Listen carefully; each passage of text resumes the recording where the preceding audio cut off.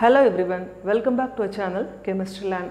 In this video, we will talk about polymer chemistry and important questions. So, this is all videos polymer chemistry full unit we topics. So, the unit is so, this is the unit last video. So, this is the polymer chemistry exams important questions.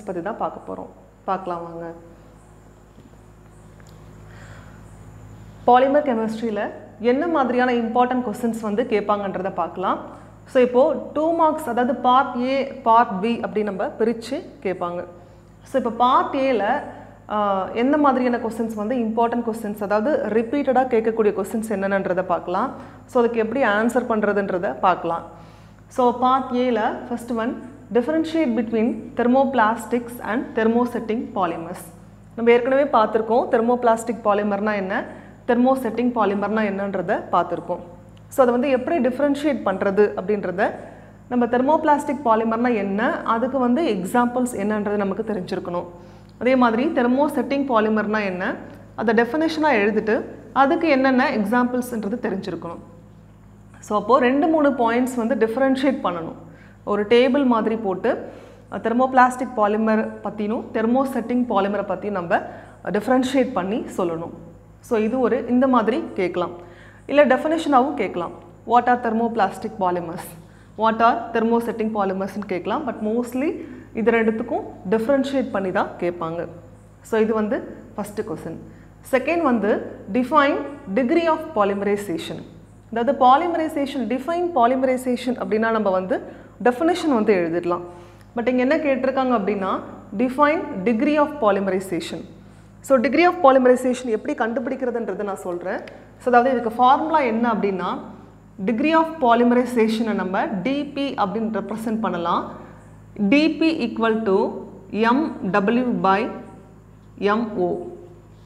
அதாவது இது வந்து ஒரு ratio. So எதுக்கு இடையில உள்ள ratio அப்படின்னு பார்த்தீங்கன்னா molecular weight of the polymer by molecular weight of the repeating unit in the monomer. So இதான் வந்து mo. அதாவது mw என்ன அப்படின்னா molecular weight of the polymer. mo ன்றது என்ன அப்படின்னா இந்த பாலிமர்ல இருக்கக்கூடிய ரிப்பீட்டிங் யூனிட், அதாவது மோனோமர் தான் நமக்கு ரிப்பீட்டிங் யூனிட்டா திரும்ப வரும். ஸோ அதோடைய molecular weight. இது ரெண்டுத்துக்கும் இடையில இருக்கக்கூடிய ரேஷியோ தான் வந்து dP. dPன்றது என்ன அப்படின்னா degree of polymerization. அப்போ எப்படி நீங்க இதுக்கு எழுதணும் அப்படின்னா it is defined as the ratio of molecular weight of the polymer by to the molecular weight of the repeating unit or monomer அப்படினு எழுதணும். வெறும் define polymerization அப்படினு கேட்டா polymerization என்னன்றத பத்தி மட்டும் எழுதினா போதும். degree of polymerization கேக்கும்போது சோ இந்த ஃபார்முலாவை எழுதி அத டிஃபைன் பண்ணனும். சோ இது ஒரு question. Third one, what are addition polymers? So addition polymers னா என்ன அப்படின்றத சிம்பிளா நம்ம டிஃபைன் பண்ணனும். அதாவது monomers எல்லாம் வந்து joined ஆகி நமக்கு addition polymers வந்து கிடைக்குது here without loss of atoms. So அதான் வந்து addition polymers அப்படி நம்ம definition மட்டும் கொடுத்தா போதும். அடுத்து fourth one, what is copolymerization? Copolymerization னா என்ன அப்படின்றத டிஃபைன் பண்ணனும். அதாவது ரெண்டு அல்லது அதுக்கு மேற்பட்ட மோனோமர்ஸ் எல்லாம் கம்பைன்ட் ஆகி நமக்கு வந்து ஒரு பாலிமர் வந்து கிடைக்கும். Large molecular wait polymer. அது வந்து நம்ம கோபாலிமரைசேஷன், அந்த ப்ராசஸ்க்கு பேரு கோபாலிமர் கிடைக்கும். அந்த ப்ராசஸ்க்கு பேரு கோபாலிமரைசேஷன். ஸோ அதை வந்து டெஃபினேஷனாக எழுதணும். ஃபிஃப்த் क्वेश्चन என்ன அப்படின்னா brief about tacticity of polymers. So first டாக்டிசிட்டினா என்ன அப்படின்றது நம்ம பார்த்தோம். அதாவது டாக்டிசிட்டினா என்ன, இதில் வந்து 3 டைப்ஸ் பார்த்தோம். சின்டயாட்டிக் பாலிமர், ஏடாக்டிக் பாலிமர், ஐசோடாக்டிக் பாலிமர். இந்த 3 டைப்ஸ் பார்த்தோம். ஸோ அதில் வந்து டாக்டிசிட்டினா என்ன அப்படின்றத நம்ம சொல்லணும். அதாவது ஒரு லாங் பாலிமர் செயின் இருக்கும். அதில் அந்த மோனோமரிக் யூனிட்ஸ் இருக்கு இல்லையா, அதில் இருக்கக்கூடிய ஃபங்க்ஷனல் குரூப்ஸ் எல்லாம் எப்படி வந்து அரேஞ்ச் ஆகிருக்கு, சேம் சைடாக அரேஞ்ச் ஆகிருக்கா, ரேண்டமாக அரேஞ்ச் ஆகிருக்கா, ஆல்டர்னேட்டாக அரேஞ்ச் ஆகிருக்கா. ஸோ இதுதான் நம்ம டாக்டிசிட்டியில் நம்ம பார்த்தோம். ஸோ இதில் ப்ரீஃப் அபவுட் டாக்டிசிட்டி ஆஃப் பாலிமர்ஸ்னால் டாக்டிசிட்டினா என்னன்றதை நம்ம சொல்லணும். ஸோ இந்த மாதிரி கொஸ்டின்ஸ் இது வந்து எக்ஸாமில் செமஸ்டரில் கேட்ட questions இது எல்லாமே repeating questions. So இது வந்து part A ல வந்து உங்களுக்கு கேட்டிருக்காங்க. So 2 marksல இது கேட்பாங்க. அதாவது question எப்படி வருதோ அதுக்கு ஏத்த மாதிரி நம்ம எழுதிக்கணும். அடுத்து part B. Write the preparation properties and uses of nylon 66 and epoxy resins. Nylon 66 என்றது நம்ம பார்த்தோம், பிரீஃபாக பார்த்தோம். என்னன்னா இது வந்து ஒரு பாலிஅமைடு. ஸோ இது வந்து எப்படி நம்ம ப்ரிப்பேர் பண்ணுறது, ஓகேவா? ஸோ அப்போ ஹெக்ஸாமெத்திலின் டையமின் ப்ளஸ் அடிபிக் ஆசிட் ரெண்டும் சேர்ந்து நமக்கு பாலிஅமைடு வந்து கிடைக்கும்.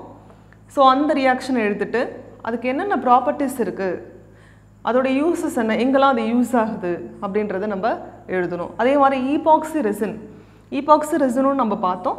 ஈபாக்சி ரெசின் எப்படி வந்து சிந்தசிஸ் பண்ணுறது, அதோடைய ப்ராப்பர்ட்டிஸ் என்ன, அதோடைய யூஸஸ் என்னன்றதை நம்ம எழுதணும். ஸோ இது ஒரு இம்பார்ட்டன்ட் கொஸ்டின், 8 மார்க்கில் கேட்கக்கூடியது. இது ரெண்டும் சேர்த்து கேட்கக்கூடியது.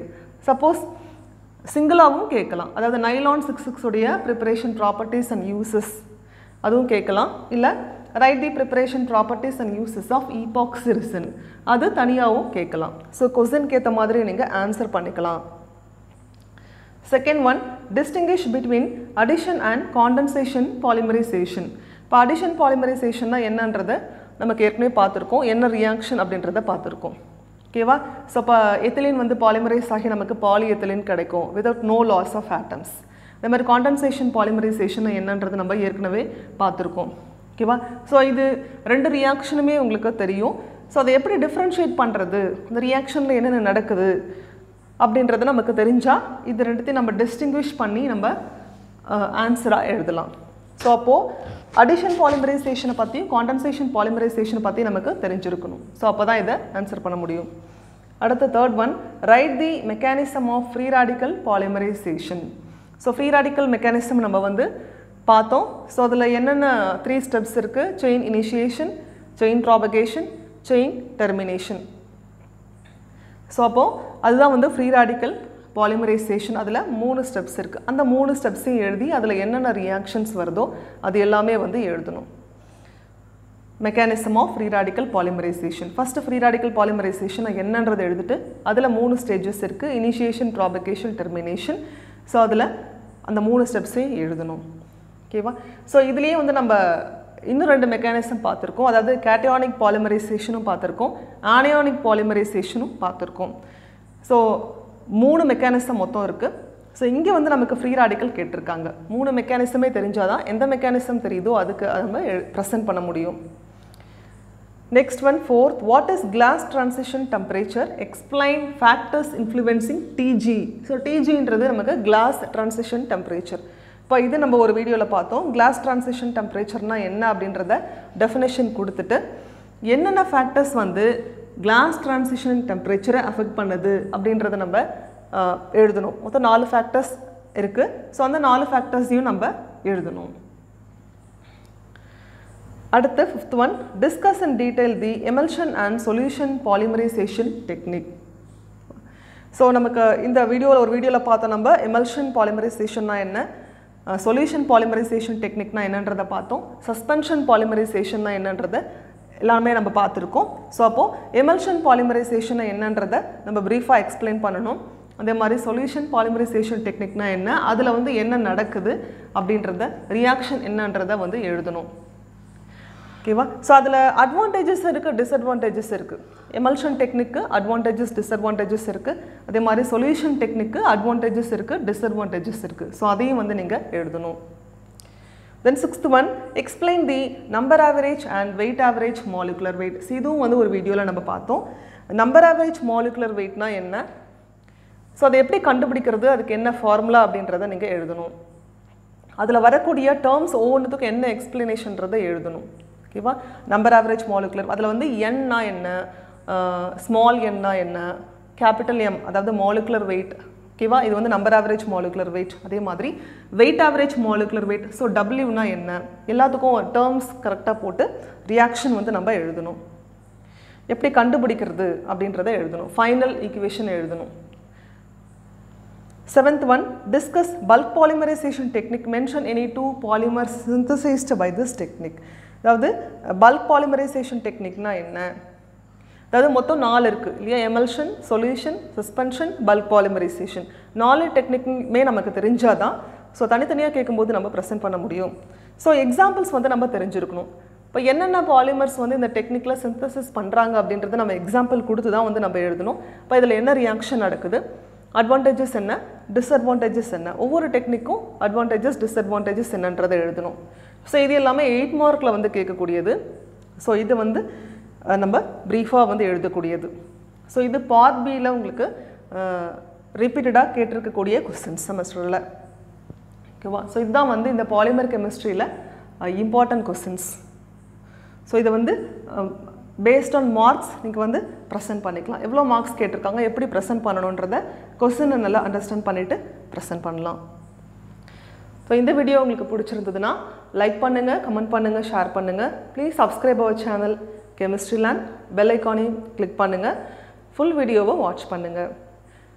தேங்க்யூ.